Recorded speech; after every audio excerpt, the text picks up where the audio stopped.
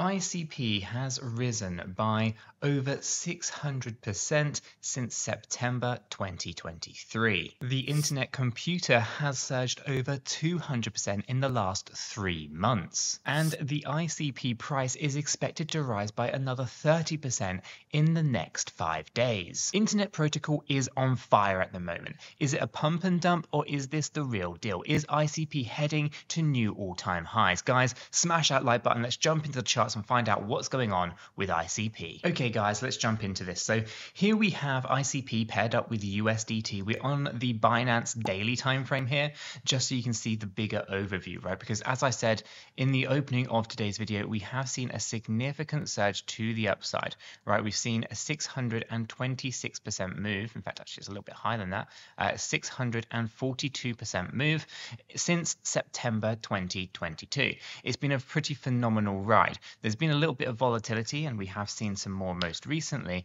You know, if nothing moves in straight lines, we saw some pretty parabolic moves, then corrections, and these corrections for ICP have been pretty severe. You know, we have seen 28% over here. We have seen a move in January of 2024 where we saw a collapse of 41%. We then saw another surge upwards and another correction here coming in at 36%. It's actually a little bit deeper than that. It's about 37%. And then most recently, we do have this little move here, right, where we have seen a bit more of a collapse to the downside at around 49.25%. Okay, so lots of kind of pump and dump. So obviously the terminology pump and dump obviously is something that gets thrown around in the crypto space quite a bit. Essentially, what's really going on here is liquidity grabbing, okay? Lots of whales, market makers, and exchanges are notorious for liquidity grabbing. Essentially, they push the price to where people can get liquidated from their positions, or for where there's a load of buy orders or a load of sell orders, all depending on what their motives behind those moves are. Essentially, they're looking to extract money from the market. So let's come back down into our charts, right? So we can see here that there's been a reasonable amount of liquidity coming out of the market, but with the most recent move to the downside, things aren't looking terrible. And I look at this through a slightly interesting lens. Maybe you haven't seen this kind of thing before. I look at this as an A, B, C corrective pattern. Okay, this corrective pattern may or may not be over, but I suspect that it probably is, and it's looking for reversals. Okay, this would be known as what they call a running flat in Elliott wave theory. Okay, an A wave comes down, a B wave comes up higher than the origin of the A wave, and then the C wave comes down but fails to go down lower than the A wave. Okay, now looking at the overarching structure, that's probably the only kind of explanation I really have to understand the patterns that are going on here with ICP.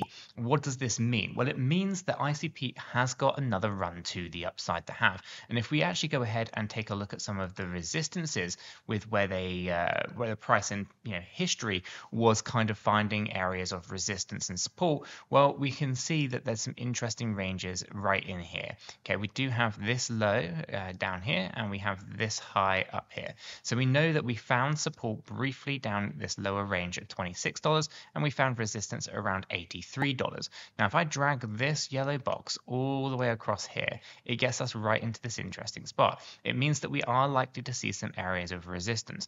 Now, you can see there's some minor ones in here as well. Right in here, for example, we have support and resistance right in the middle of our larger target ranges, and this one's approximately $37 to $58.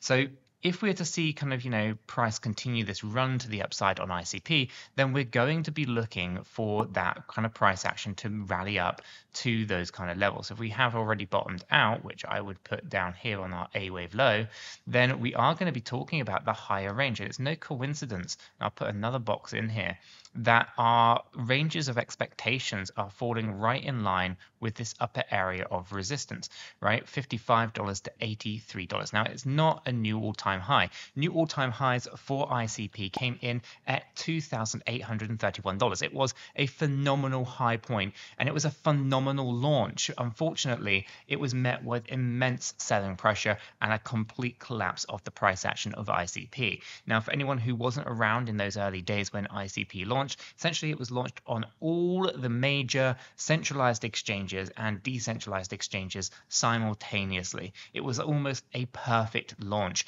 The price absolutely rocketed to the upside, and unfortunately, it was met with immense selling pressure and a massive move to the downside. Now, obviously, this move to the downside has seen a significant opportunity, as the price from those highs did actually come down to a significant low. It actually dropped down 99.9%. Okay, so it pretty much went to zero in that kind of regard. If anyone was buying, ICP at $2,800, as far as they're concerned, it went to zero. They lost so much money.